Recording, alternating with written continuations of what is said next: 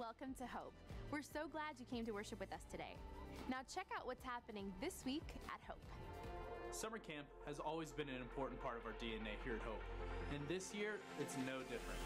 We'll be traveling to Oklahoma City to attend Youth America Summer Camp to join with hundreds of student ministries to encounter God in a great way, and of course, having a blast playing basketball, volleyball, paintball, swimming, and competing in challenges with other teams throughout the entire week, while all growing deeper in our relationship with one another and with Jesus. The cost for summer camp is $250 per student, with a $50 deposit due at time of registration, no later than March 28th. If you'd like more information or would like to sponsor a student to attend, you can visit hopechurch.net or visit us out in the foyer. Our annual candy hunt will be March 31st from 10 to 11 a.m. This is a free event for children 5th grade and under and a great way to reach others in our community. Kids will enjoy hunting for candy, playing games, bouncing on inflatables, and eating donuts.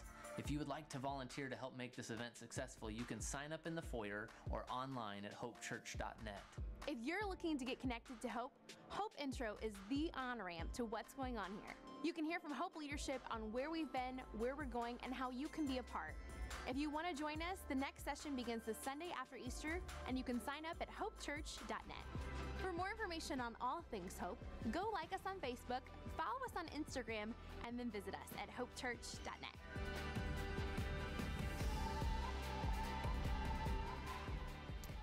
Good morning, everyone. How are you?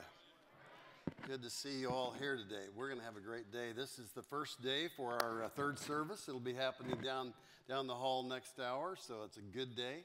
Hope everybody had a nice spring break, and we're ready to get at it and head toward Easter. Today, I wanted to share a couple of things with you before I get started. We have a guest out in the lobby that you'll be noticing. His name is Officer Dan. And this is just part of our expanded security that we've undertaken. We realize that we live in a kind of a crazy world, and we want to make sure that everybody is safe while they're here worshiping. So if you get a chance, say hi to him. He'll be busy, so we're not going to take him into conversation too much, but we want you to know he's out there and will be. I don't know if Dan will be the guy every week, but we certainly are planning to have an expanded security presence here. It's already going on, ongoing training and so forth, because we need to take care of business. So that's what we're doing. But today, I want to share something with you that really kind of came to me. You know, I don't know, does anybody sometimes feel kind of burdened for your country? I'm telling you, I've had this. In the middle of all the blessing and experiencing the kingdom of God that we're experiencing, when I look at our nation, in a time when we should be on top of the world, you know, literally there's a lot of the corruption that's been deeply embedded in our nation that's being exposed, and hopefully good things will come from it. But the bottom line of it is we are the most blessed nation on the earth in many, many, many categories, and yet we are not thriving as a nation. And I have been, even in the midst of all the good stuff, my heart's been heavy.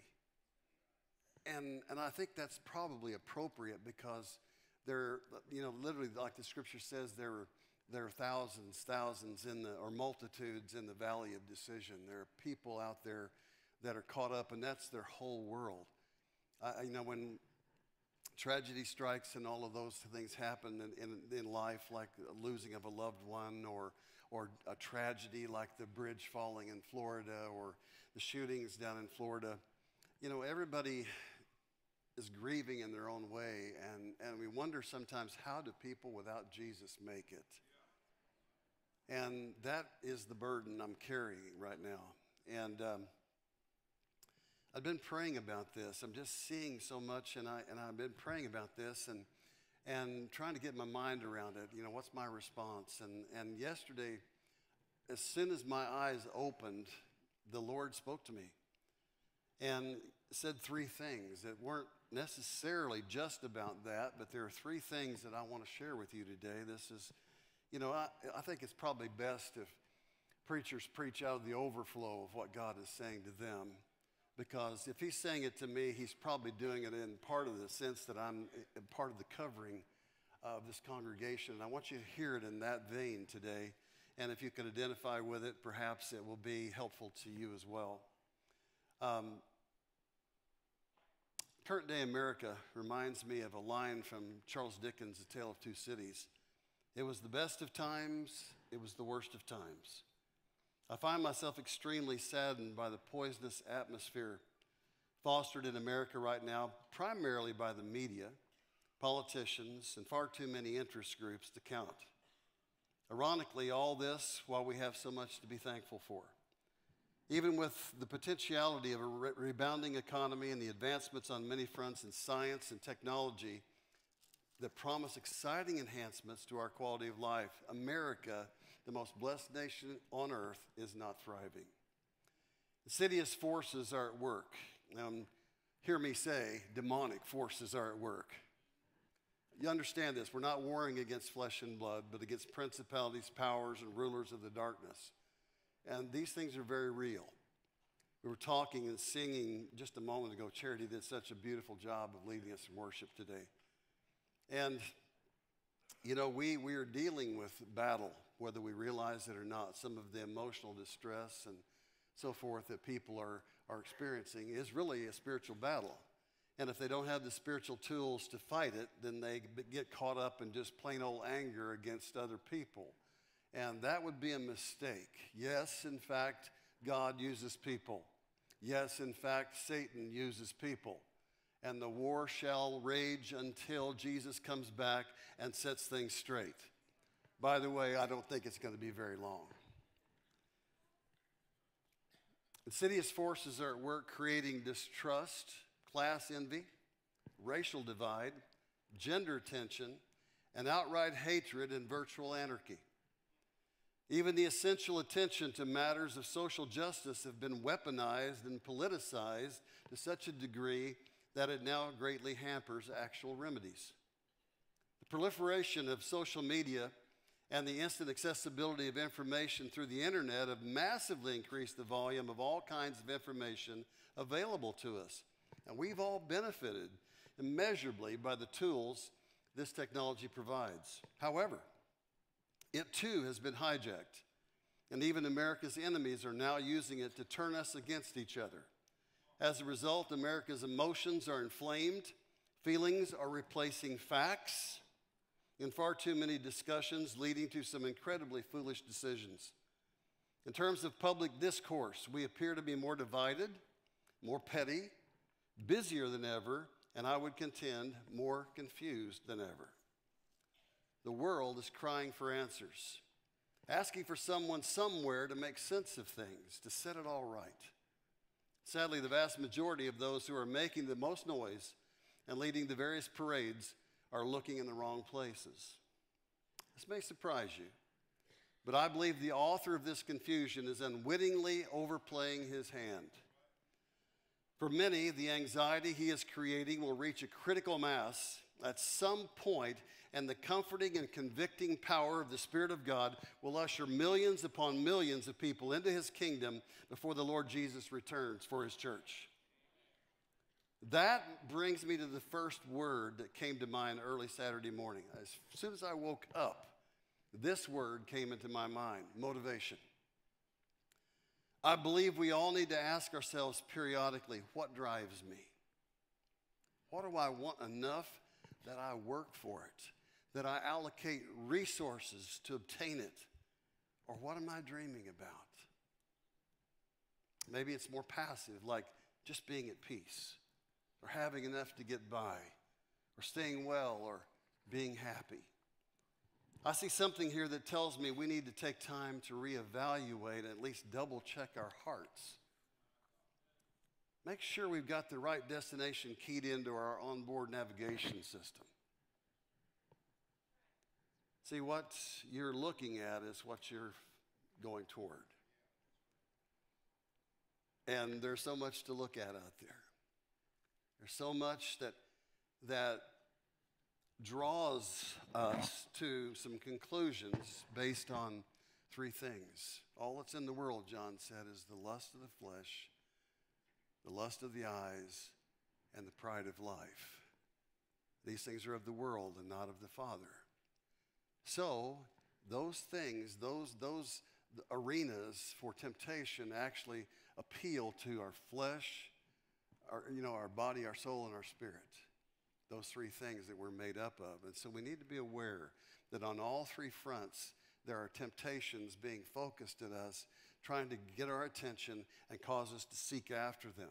And that's another sermon for another day, but I'm just saying, be aware of those three arenas: lust of the flesh, lust of the eyes, and pride of life. Lust of the flesh primarily are needs or desires of the body. Could be any number of things: food, sexual activity, whatever it might be. Lust of the eyes is more that envy thing. That way we want to be seen a certain way. We want to have this, we want to have that. And the Ten Commandments dealt an awful lot with those things. And the pride of life is really what people think of me. How am I seen out in the world? What can I do to elevate myself in the eyes of people? And so when we start going those directions, we're elevating ourselves in this age, but we're not taking into account the real priorities, which are the age to come and the priorities that are set by the God of that age to come. And so you see where I'm going with this. It's hugely important that we have our wits about us as we deal with everyday life. And thank God there is certainly a means to that. We have an onboard authority, the Spirit of God, as believers. And He will never lead you into sin in any of those areas. Each of those areas have impacts that can be extremely positive if God is in charge of those areas. In other words, if the lust of my flesh is controlled by the Spirit of God, then I will have a blessed life. I will learn to enjoy the things that He's given me in the context that He's given them. In terms of the lust of the eyes, I will be able to mediate that thing so that my flesh doesn't begin to run the show. And that's where dying to the flesh comes in. I'll learn to say no to some things and yes to some other things that are in that arena. And finally, the pride of life. The Spirit of God is always going to be reminding me. We were talking in the foyer out there. A couple ladies were talking, having a little Bible study. And the statement I think of from Bill Johnson all the time is that we're to live from heaven toward earth, not earth toward heaven. The priority is the kingdom of God, seeking first the kingdom of God and His righteousness, and then all the other things will slot in underneath that, as long as the first things are first. And so this is the great thing that I believe the Lord was speaking to me about, and I think it's something that I have to watch just like you do. It is important that we absolutely look to those things and listen to what the Lord is saying. This is basically a heart issue that needs to be maintained constantly, this motivation thing. And I'll be speaking today largely from the book of Proverbs. I'm having trouble getting out of Proverbs lately. In a world full of craziness, it's a good thing to go back and consult the wisdom of God. The wisdom of God. The fear of the Lord is the beginning of wisdom. We're talking a lot about making decisions on Wednesday night in the series we're doing there, and Proverbs, of course, is the penultimate book that helps us with that sort of thing. But we're going to Proverbs today, chapter 4, if you have your Bibles with you, and I hope you do, whether it's in device form or whether you have a physical Bible. I'm kind of like Bill Johnson. I wish they made an app that sounded like pages turning, because, we don't really read our Bible anymore. A lot of people don't. And I'm saying, I write in my Bible. I decided a long time ago if I had a Bible I couldn't write in, I'd get rid of it and get me one I could.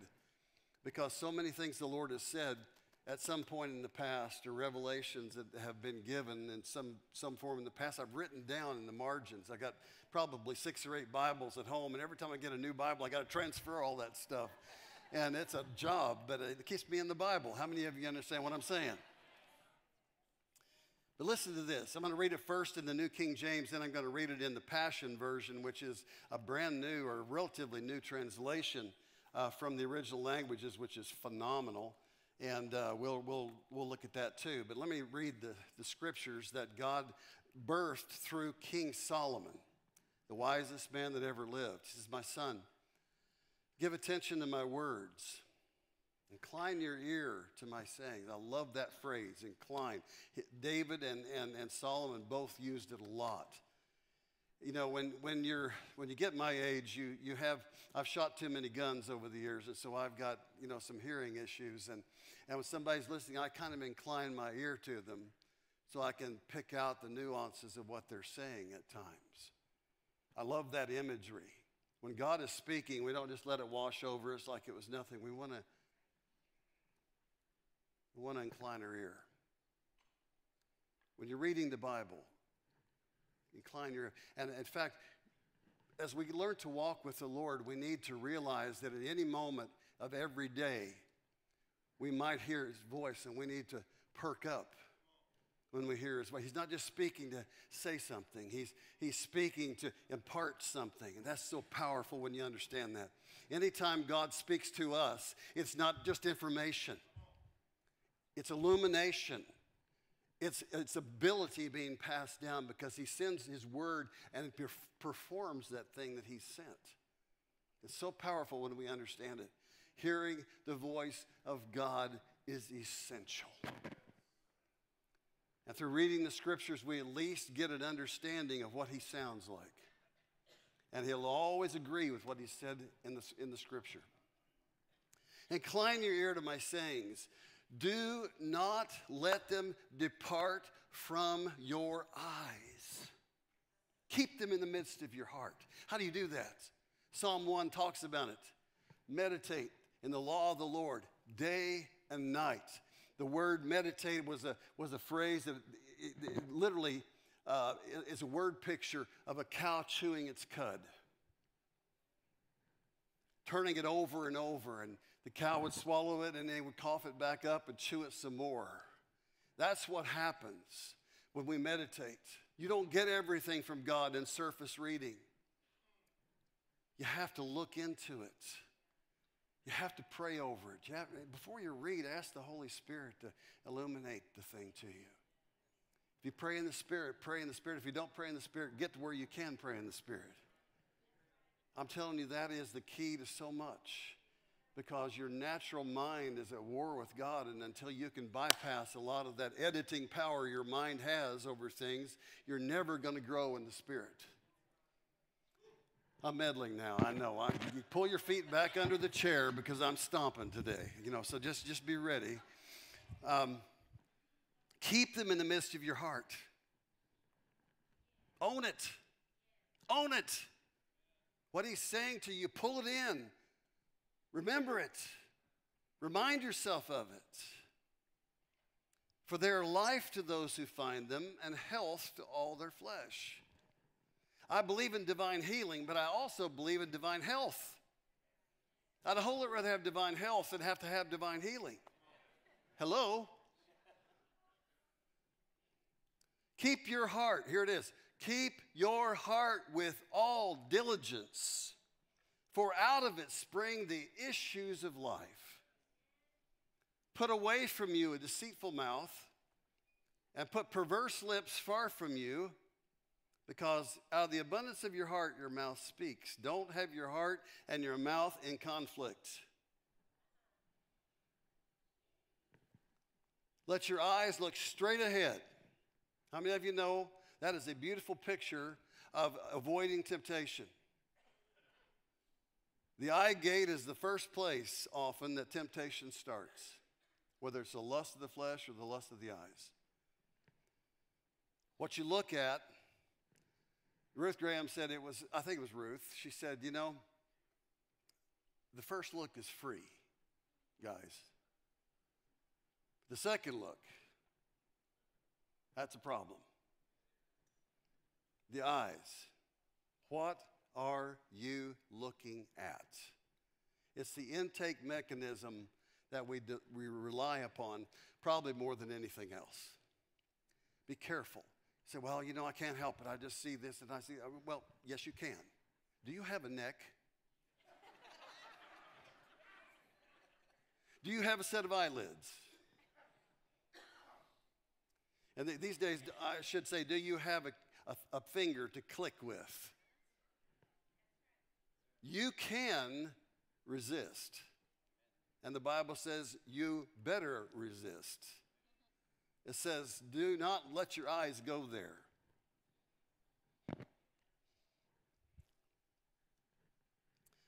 Say, Pastor, could you get on with it?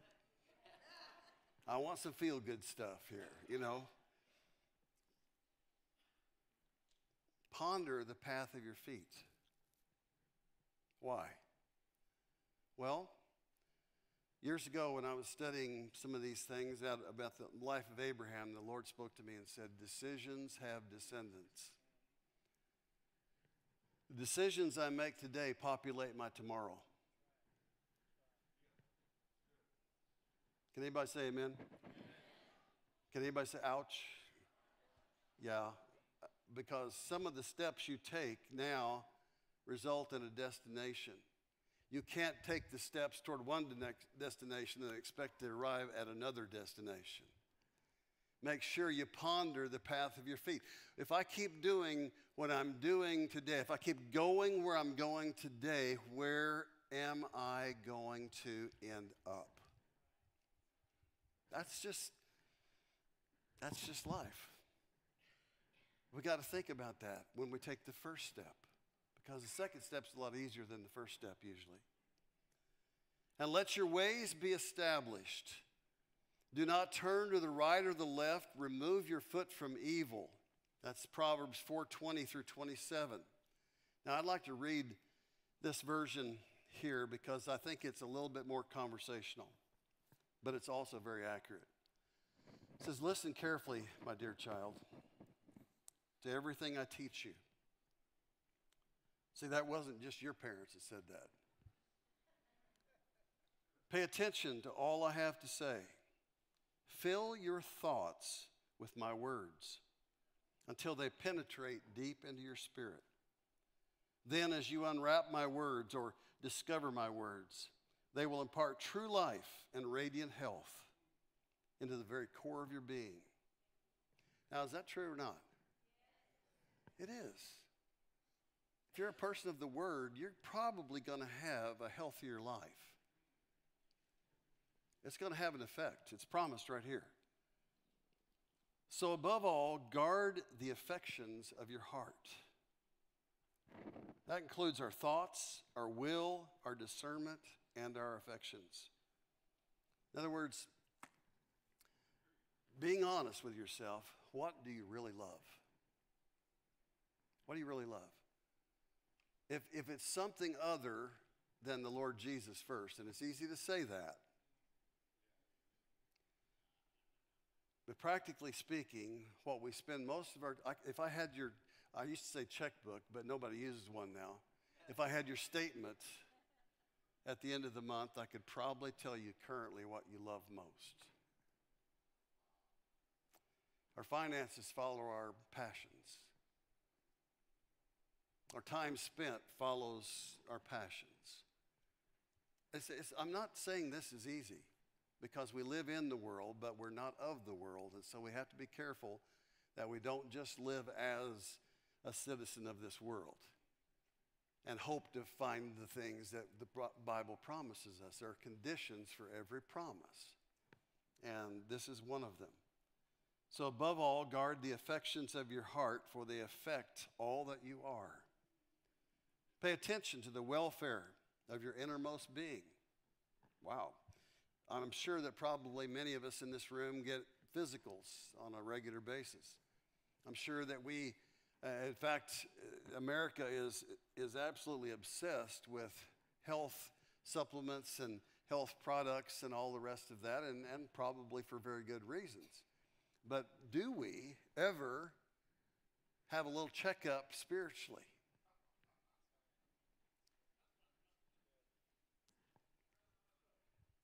I'm serious.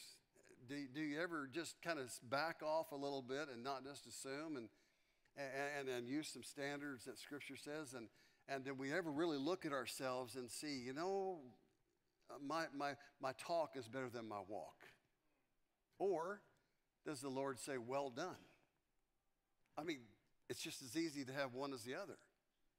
But sometimes if we don't, my buddy who ran a lot of newspaper operations out west used to say, if you don't inspect, you can't expect.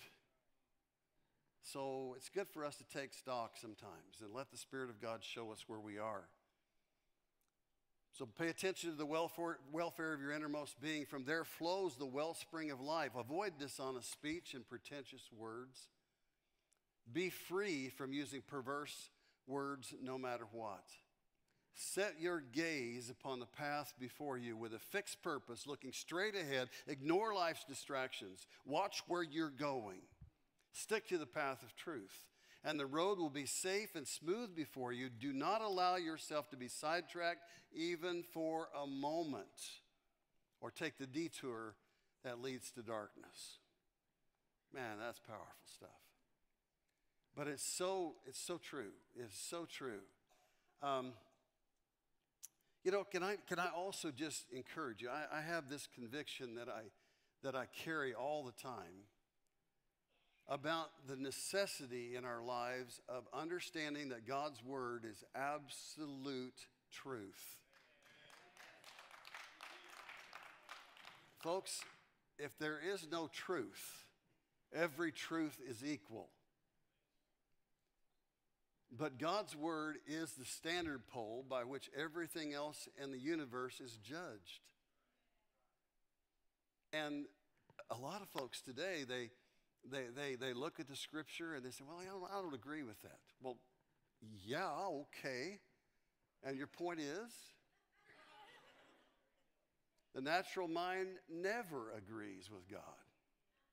But you have to take your natural mind by the scruff of its neck and say, you will behave yourself. And that's our prerogative. And the Spirit of God inside us begins to transform us by the renewing of that reluctant partner. We need to understand that natural teachings and natural things will always deduct from God. But God has the truth. He has the corner on truth. And we need to get to the point where we don't really sit around and say, well, I just wonder if that's really true. I just wonder, I just, give it a rest. Give it a rest. Now, I got to hurry. The second phrase the Lord dropped into my heart was a statement Jesus made at age 12. The family had gone up to Jerusalem for Passover, and at his age, he was now considered the son of the law. This was his bar mitzvah, basically. Now he was to take responsibility to learn and observe the commandments of the law. When the families from his village all began their journey back to Nazareth, Jesus stayed behind. Can you imagine all his buddies from Nazareth? They're all trooping together and they're going with their families back home, and Jesus says, guys, I have some other things to do. Didn't bother to tell his parents. After one day's journey, Mary and Joseph asked where Jesus was, assuming he was walking along with friends and relatives.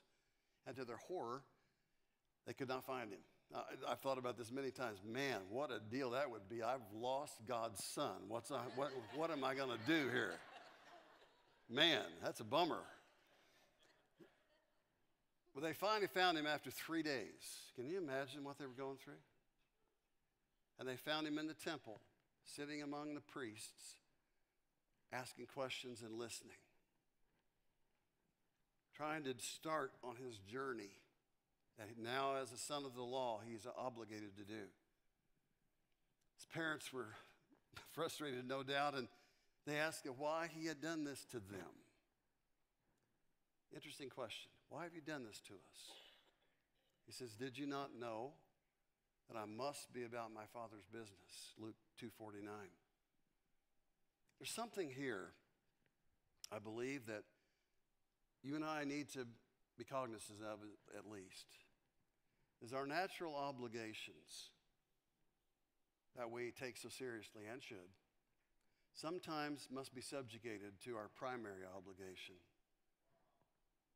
which is to seek first the kingdom of God and his righteousness, and all other things will be added.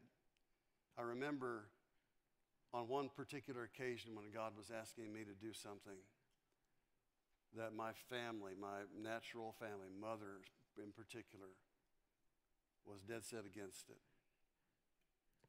But I'll tell you, sometimes you have to just buckle down and say, God first. God first. Now, if you're sure, you don't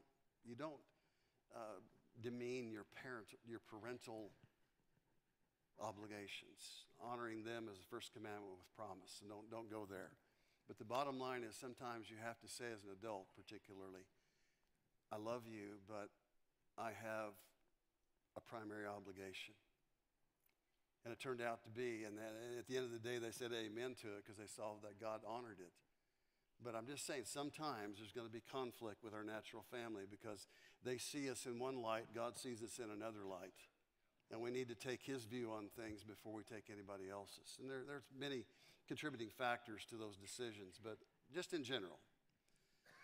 I take this to mean that as a follower of Jesus, my first priority is to be engaged in acquainting myself with the Father and his plans for me. Listening, asking, learning, and assuming my role is the first order of business. The final phase, or final phrase that the Lord spoke to me yesterday morning was this: in all you're getting, get understanding. Wisdom is the principal thing. This comes from also the book of Proverbs, chapter 4. And I want you to think about this for a second. What are you getting? Are your efforts primarily focused toward getting ahead? Getting a degree? Getting a mate? How about a new car? How about a new house? Or for some, just getting up?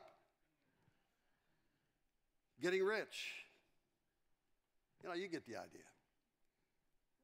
Our energies are going toward getting something, accomplishing something. It says, in all you're getting, get understanding. Let me take a moment and read this to you out of the same version that I was reading before, the Passion Version. It says, my father taught me, saying, never forget my words. If you do everything that I teach, you will reign in life. So make wisdom your request. Search for the revelation of life's meaning. Don't let what I say go in one ear and out the other. Stick with wisdom.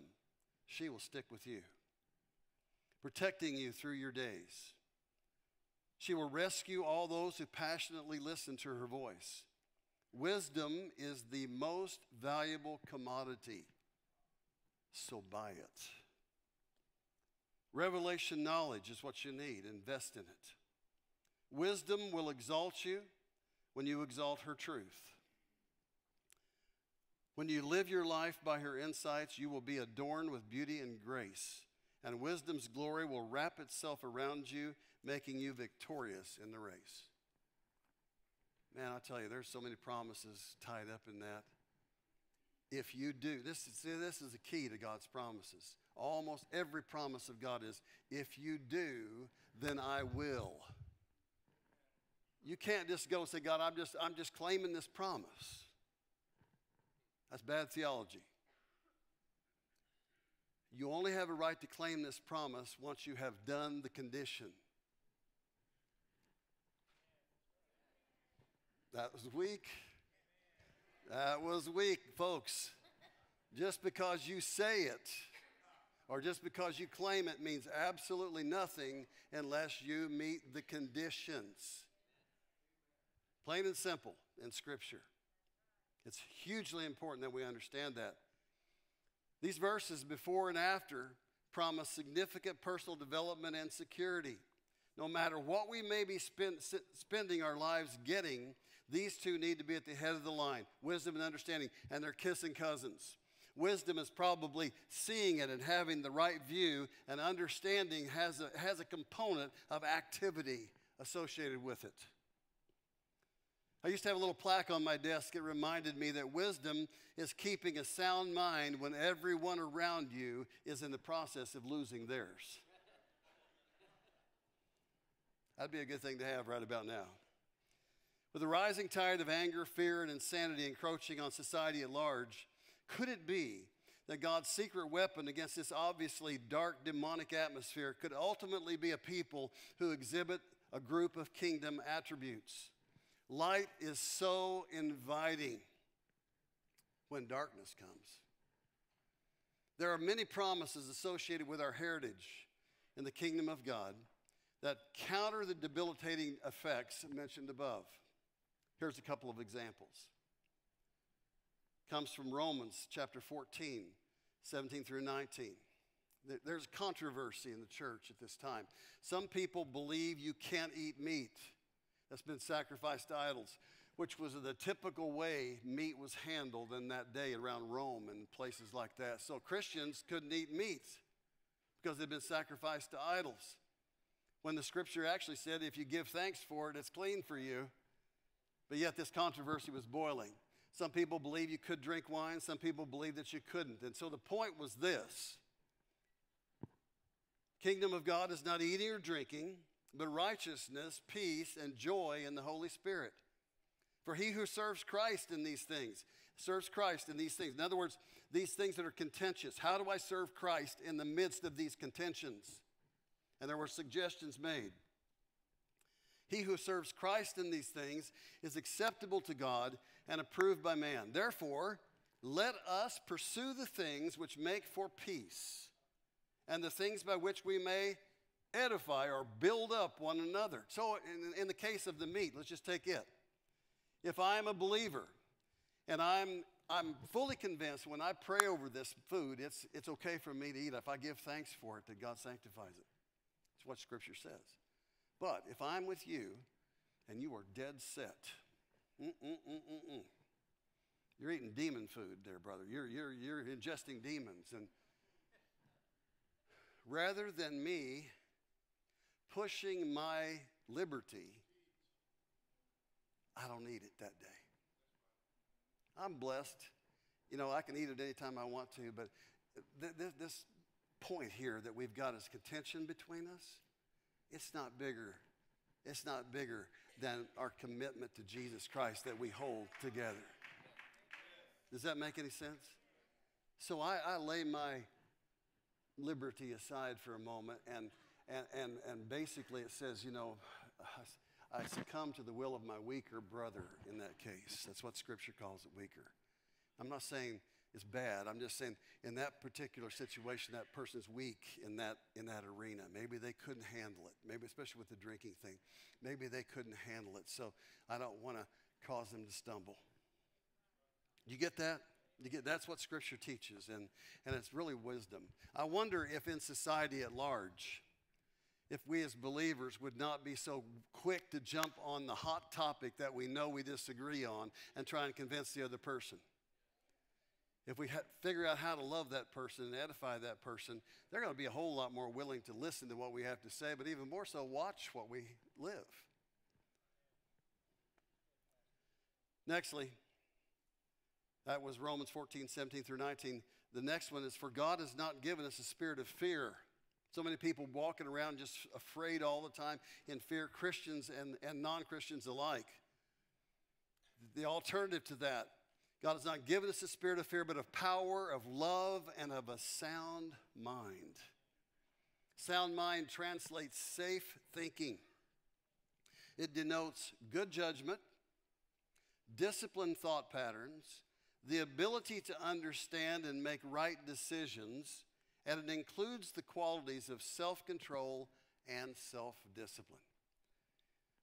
God says, I want you to have a sound mind. My Holy Spirit inside of you is not giving you a spirit of fear. That is a curse. Walking around afraid all the time. For whatever reason that the enemy is able to push upon you. All of us have proclivities that in certain ways can cause us to be vulnerable this fear or that fear or the other thing. And I know people, that are afraid of germs to the point that they just freak out and they do crazy things to avoid them.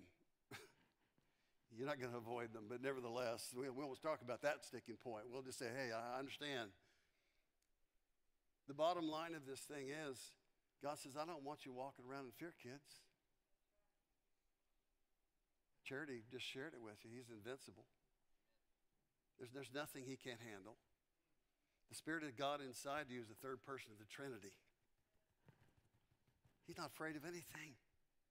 He knows where this all goes. He knows at the end of the day, death or life or anything else can't separate you from the love of God. God's in there with you.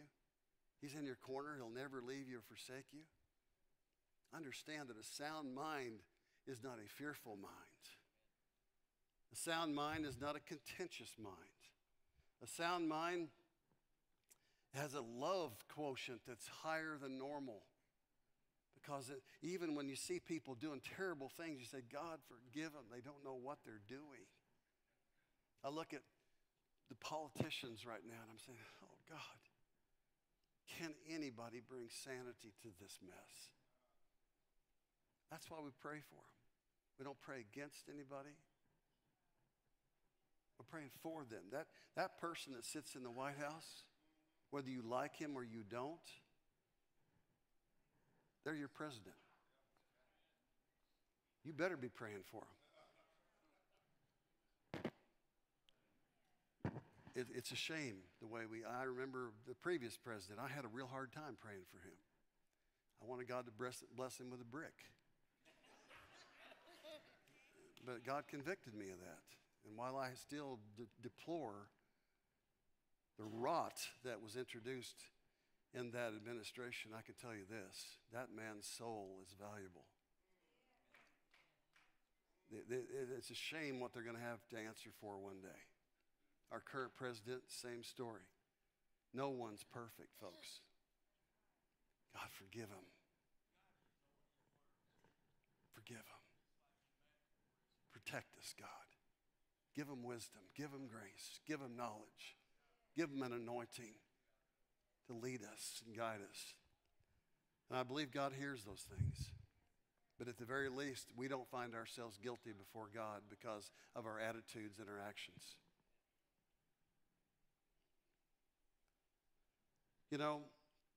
When I look at this thing, I say, God, if we could activate two promises alone, it would help us and those who hear us immensely. And just imagine the entire body of Christ achieving just these two promises right here. The world would never be the same. If they could see the church not as some opposing organization, but if they could see us as the people that edify most, if they could see us as the people that absolutely care the most and love the most and minister the most, what could happen? What could happen? Because I'll tell you something. As things get darker,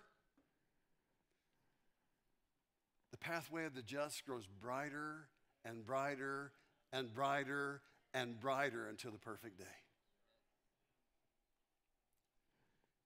And guess who he's going to use? He's going to use little old you, little old me. And if I let my light shine before men, they will see my good works and glorify God on my behalf.